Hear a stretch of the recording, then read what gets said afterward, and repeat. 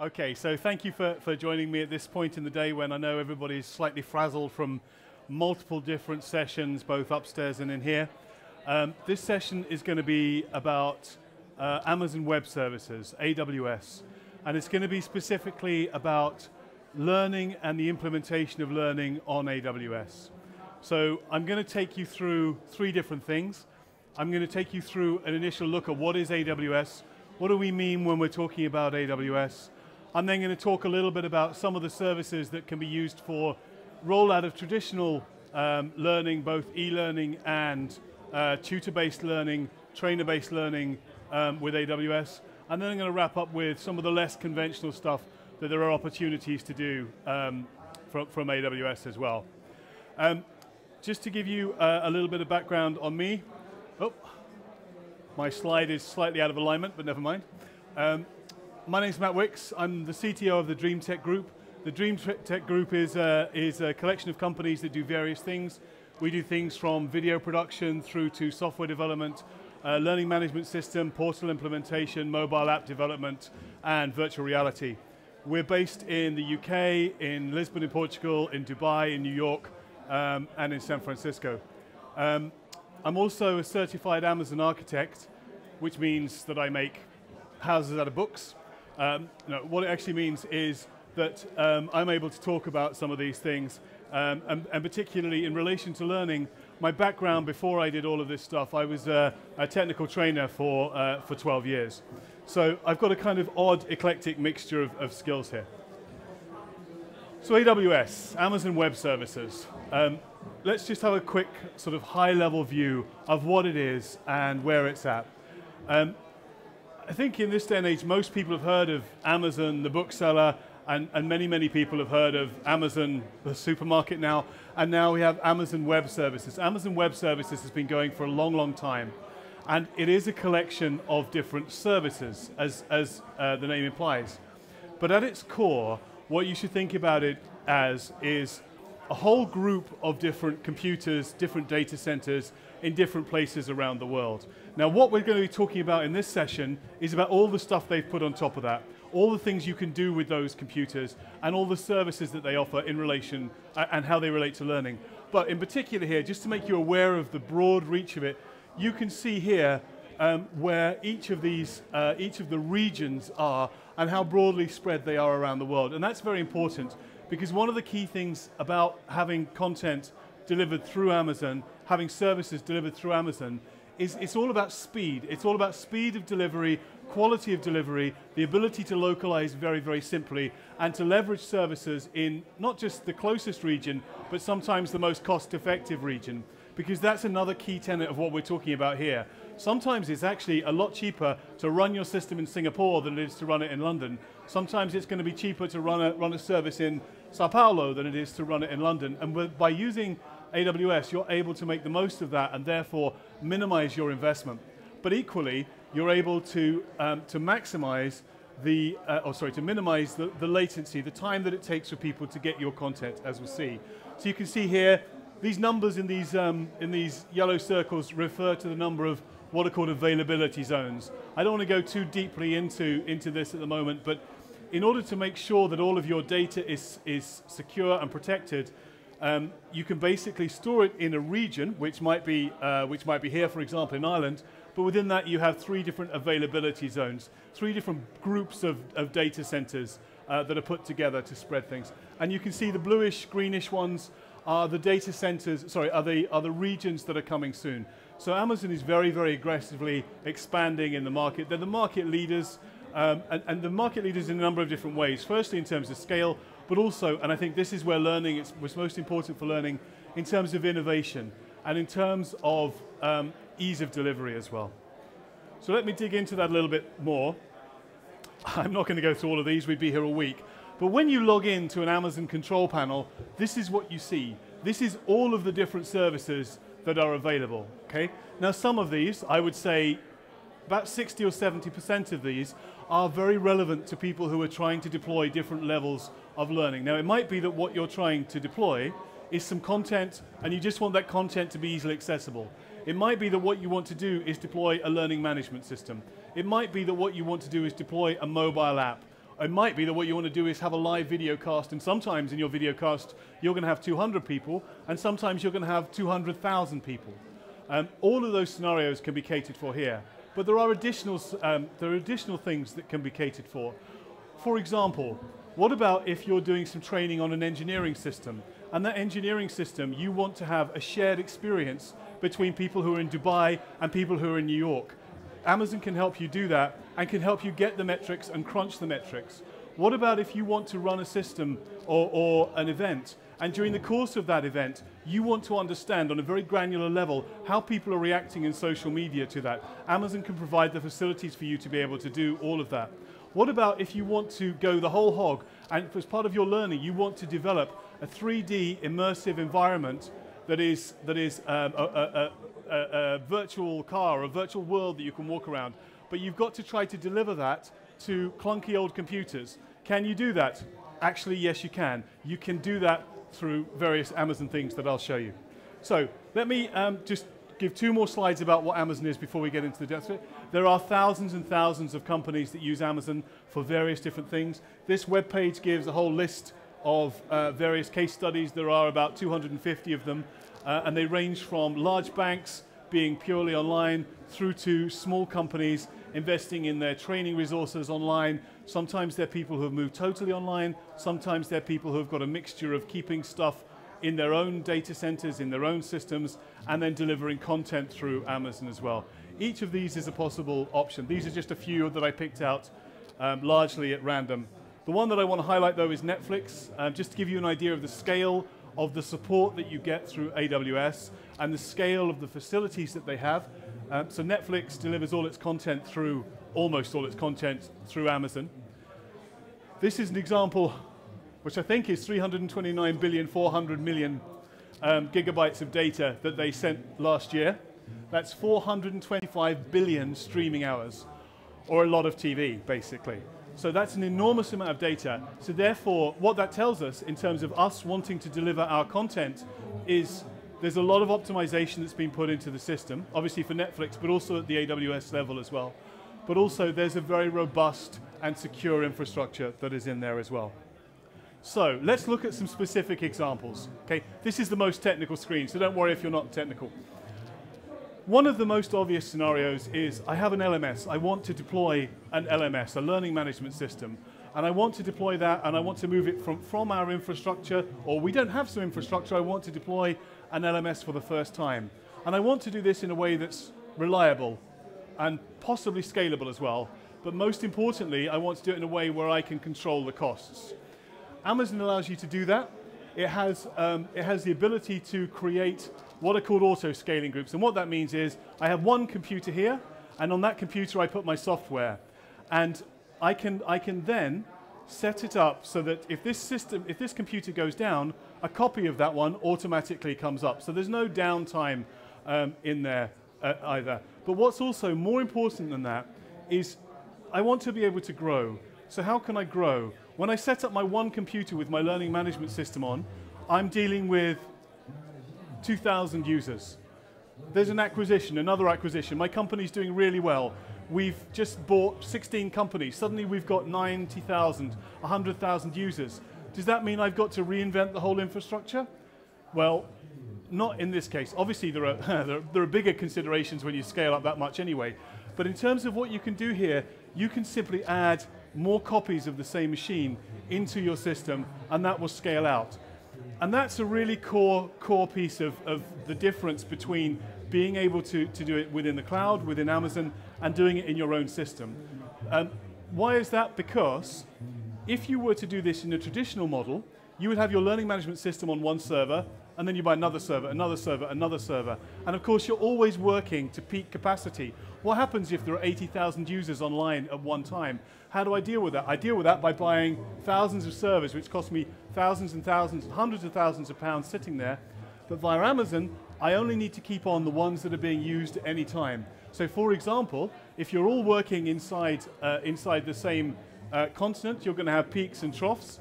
And at that point, you can shut machines down, and you only pay for those machines in the time that they're actually being used.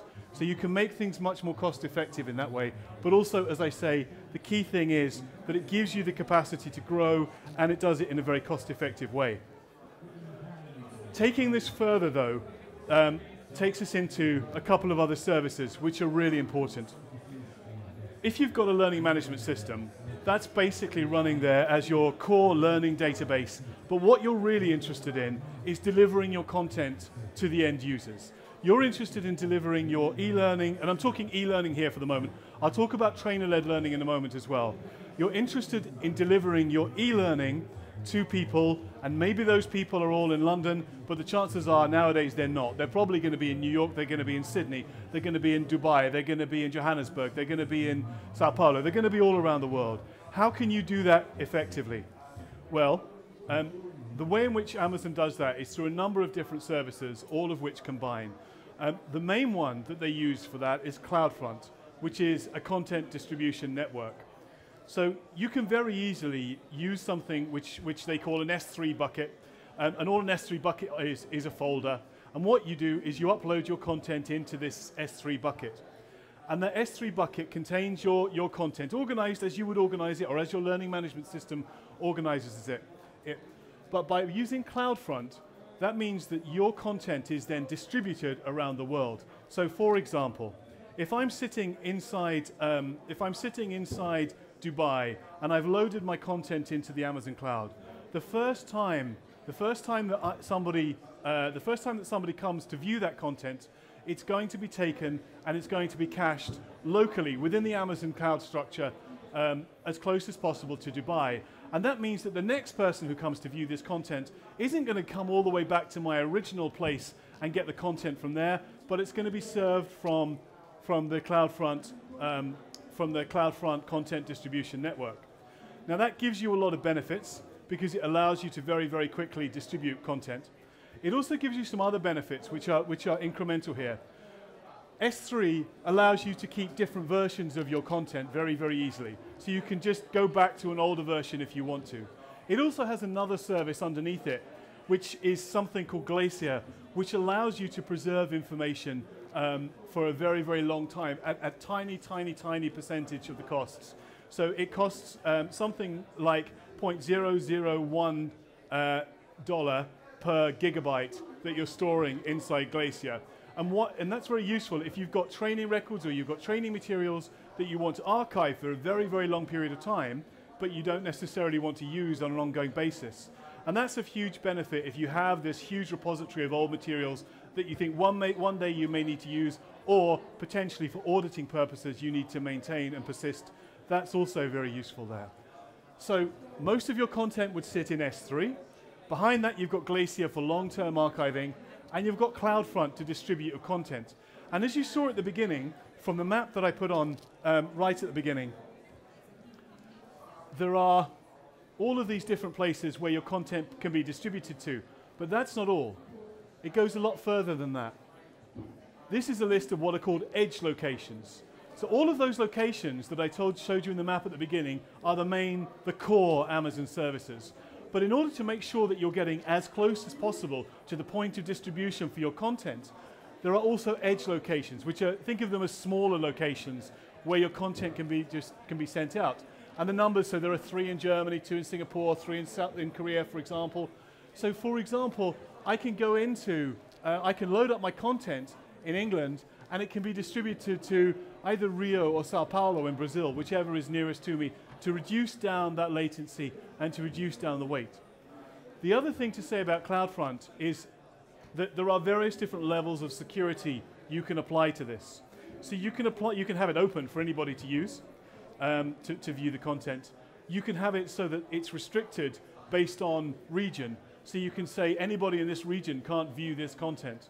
You can have it restricted so that when you want to view the content, your IP address, your computer's address, is used to create a unique URL, a unique web address for that piece of content. And that is specific to you. So if, for example, I'm working with sensitive material, I log on and I get taken to this video, and that video is at a unique URL for me. So if I want to copy it, and I want to send it to a friend of mine who shouldn't really see it, I can't just copy the the URL and put it in there. That URL won't work for them. You can also have time expiring URLs for there as well. You can, there are lots of different ways to secure this content in there as well. Okay, so part of this as well is related to something called Route 53. Now, it would get very, very kind of too deep for this 20-minute conversation to go into what that is.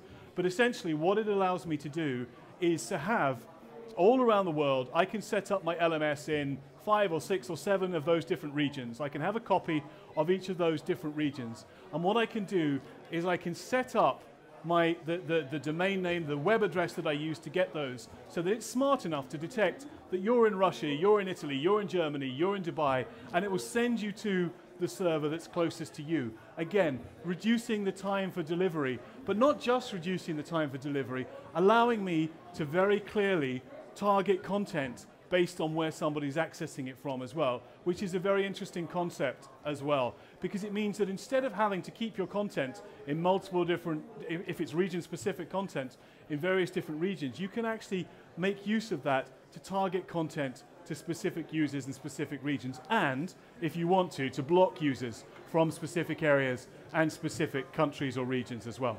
Okay. All of that's manageable, and all of it's part of the same thing. It's all about, exactly as with the CloudFront distribution, exactly as with having all these different regions and using, separate networks to get to it, this Route 53 latency-based routing, blah, blah, blah, is basically another way of delivering content as rapidly and as targeted as possible to your end user. So you're not incurring additional costs, they're not incurring additional costs. Okay. Scaling for the big days. This is another really, really important concept, and this is something that I think is increasingly important in terms of learning delivery and in terms of different patterns of learning delivery. So when we talked about CloudFront, I talked about uploading files and being able to distribute all of those files. It's not just files. So all of the edge locations within Amazon Web Services are also based on Adobe Media Encoder. So what that means is that you are then able to present live video via CloudFront and via various different ways. But live video, it's smart enough to turn it into different delivery mechanisms, such as you can have old-fashioned RTMP, you can have HLS, HDS, different video distribution mechanisms. All of this is done, again, at your edge locations, so it's pushing the information out as close as possible to the people who are there. So I can stand up as a trainer, we could do this session live, and it could be broadcast via the content distribution network with 2 or 3 clicks of a button out to anybody who is subscribed to this thing. But more than that, what have we got here? 20 people, 25 people? Maybe in my global audience today I've got 100 people. But maybe suddenly tomorrow I'm going to launch my new device, which is going to be the new phone that is going to overtake Apple or something massive. And it's generated a lot of interest. Or it's just something that I want every single member of the company to be part of. And in my company, there are 12, 13,000 people involved in there. Same thing here. It scales. Everything scales. So if you're just doing live video, it will allow you to scale up to accommodate large and larger numbers of people. And it will also gather metrics the whole time. Underneath this is a very clever, very sensitive monitoring system that gives you lots of information, but also gives your IT department lots of reassurance about the fact that if something goes wrong, they're going to hear about it very, very quickly.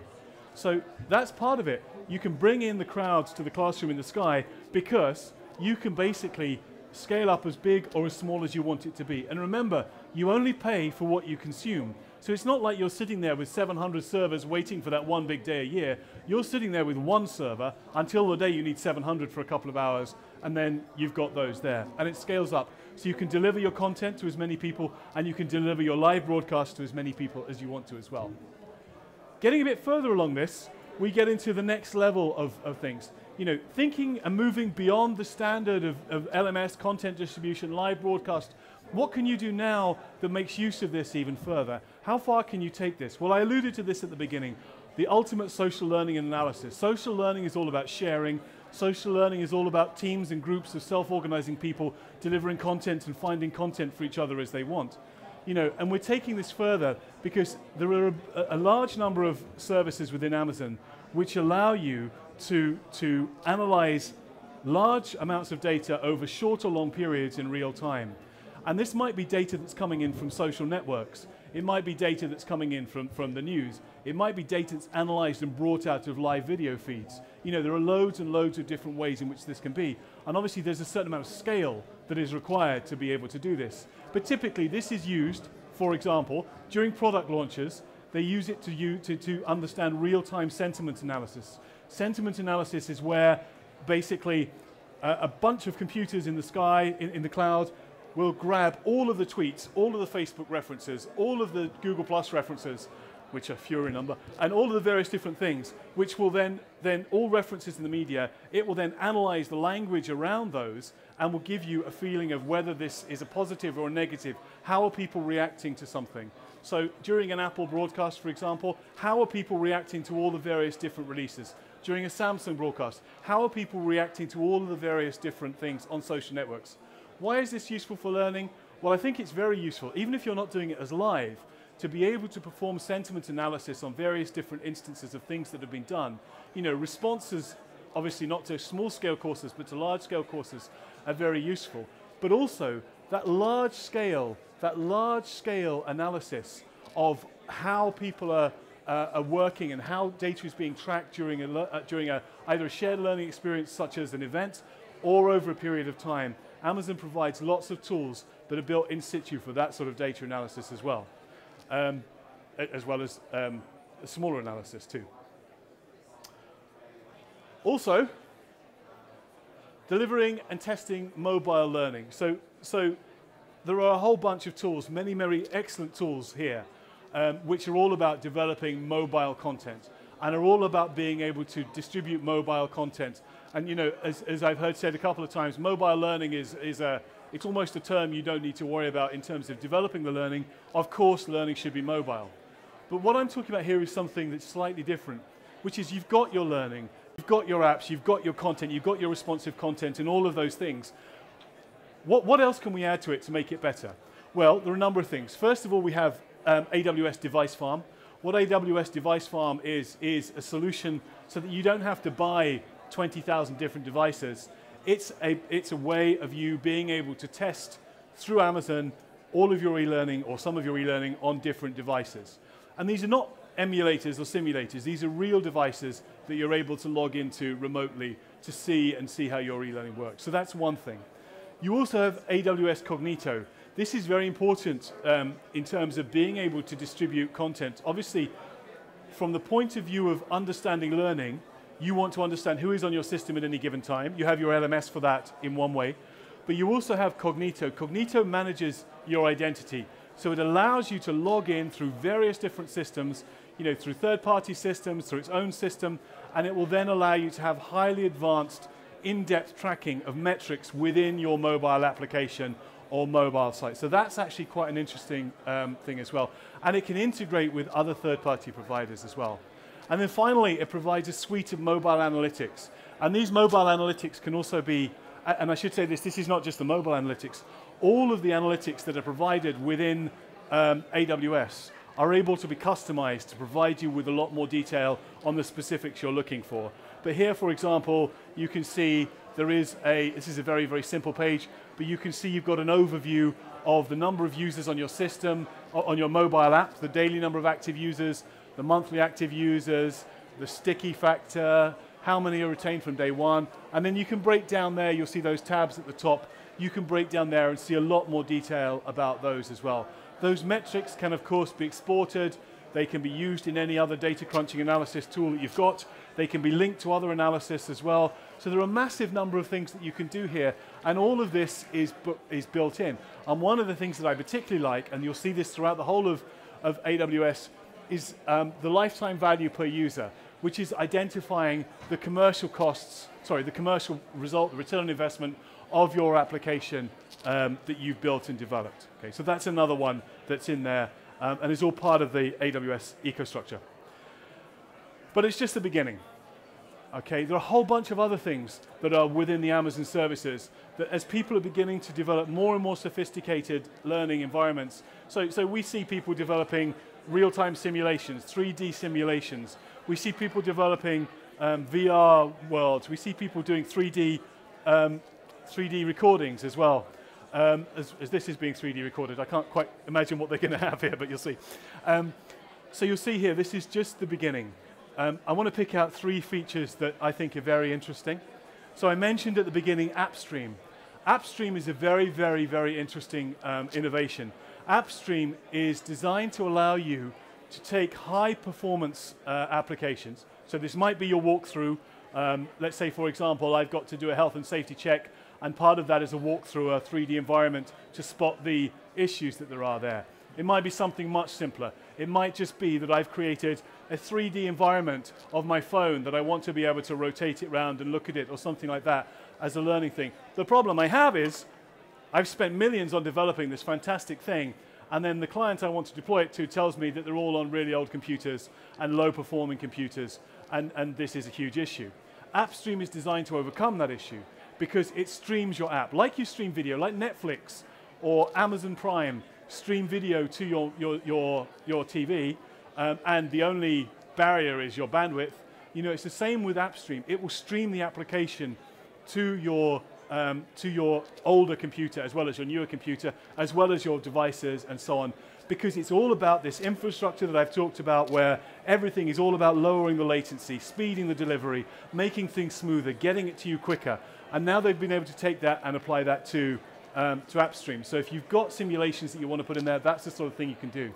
You want to take it even further, the ability to create those simulations, to create those walkthroughs, to create those games is done through something. You can do this now in Amazon through something called Lumberyard, which is essentially a tool for building games. It's not quite that, but essentially that's a snappy summary of it. Lumberyard is a tool for building games. And then you can distribute that using GameLift, and what GameLift allows you to do is to take those interactions, to take those games, multiplayer, multi-user events, so you can very easily have a virtual conference, for example. You could very easily have a virtual environment where people are trying to work together in different environments to solve a single problem as part of your learning. And it's been relatively easy to do because I've used Lumberyard. I don't need a whole lot of background information on how to build games. GameLift will scale and decrease according to the scale and number of people you have on at any one time. And so that, again, it's the same thing, it's just taking it through to the next generation. The final thing I want to talk about is something called AWS IoT. They love the acronyms. AWS Internet of Things. So what this is, most people have heard of the Internet of Things. It's where all devices are going to be connected. Obviously, as we develop learning for real-world devices, we want to be able to track how people are doing that and how people are being able to integrate with that. So let's say, for example, our 3D camera here. Let's say, for example, that we have been able to connect this to AWS IoT, AWS Internet of Things. This will constantly be sending information back into the system. So let's take a simple example. Let's say I'm trying to teach you how to repair a bunch of temperature sensors, and I've got a team of 1,000 engineers in multiple different countries that I want to be able to do this with. Because my temperature sensors are connected to this all the time, when my employees, when my delegates are given training tasks using my temperature sensors or whatever piece of equipment it is, the way in which they're working with it and the changes that they make to the temperature sensor and the effect of that will be fed back as data into my AWS IoT area. So I will have a massive amount of data constantly being pumped in. So when my CEO comes to me and says to me, hey Matt, how did that piece of training on those temperature sensors go? I can say, well, 45% of people managed to get the 2-degree calibration, but 75% of people failed to, or something like that. And he'll say, what? But you know, that's a start. So this is a really interesting and exciting way of linking up the real world with all of this stuff. So it's all about delivery, it's all about scale, it's all about managing your costs, it's all about not putting the E on the next line, and it's all about being able to move with the times, but without changing the underlying infrastructure that you've got in there as well. Okay, so I'm very happy to answer any questions anybody has immediately following this. I'm Matt Wicks. I'm on Twitter at The Virtual Forge, and you can just about see that, matt.wicks@thevirtualforge.com. If you have any questions you'd like to take up with me, that's absolutely fine. Otherwise, we're over on stand 34, thank you. We're over on stand 34, or Georgia will also be there to answer any questions about the video production side. You know, and as I say, I'm more than happy to answer any questions that you've got. Thank you all for your time this late in the afternoon. Much appreciated.